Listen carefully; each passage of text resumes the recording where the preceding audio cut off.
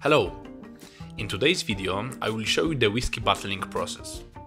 Unfortunately, I did not record a video of making this whiskey at home, but this year I will make it again, so in the near future there should be a video on how to make whiskey at home. Enjoy today's video!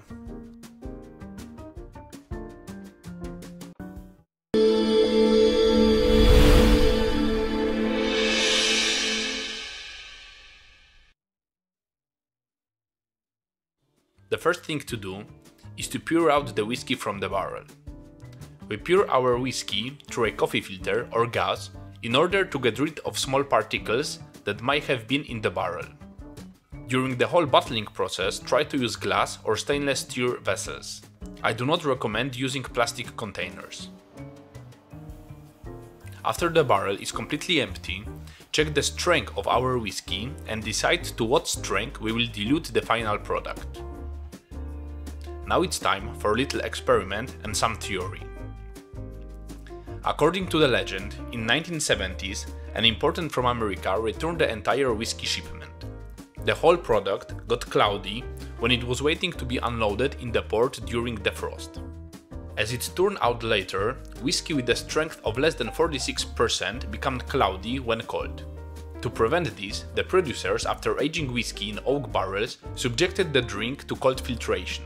That means they chilled the alcohol to about 2 degrees Celsius and then passed through a dozen or so to several dozen paper filters, as a result of which they got rid of chemical compounds responsible for the turbidity of alcohol.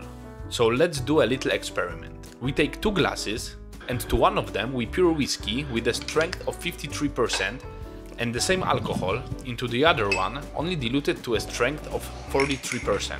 After a minute, we put a piece of ice into both glasses and leave it for 2 minutes.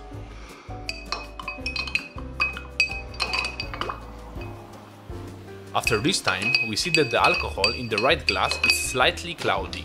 I don't know if you can notice any difference on the screen. I will try to direct the light source at the different angles so that you can see the differences between glasses as much as possible.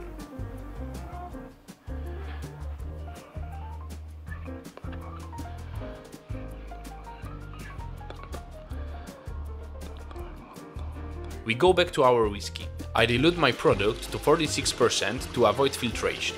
For diluting, I use double filtrated tap water. You can use spring water or demineralized water. It is best to test a small sample before diluting the batch. Also, bear in mind that the product right after diluting might be cloudy and contain air bubbles. Therefore, after diluting to the proper strength, leave the whiskey for 15 to 20 minutes and then pour it into the bottles. I use the coffee filter again when tapping to make sure that absolutely nothing but whiskey gets into the bottle. If you like the video, please leave the thumbs up and a comment. I also invite you to subscribe to my channel.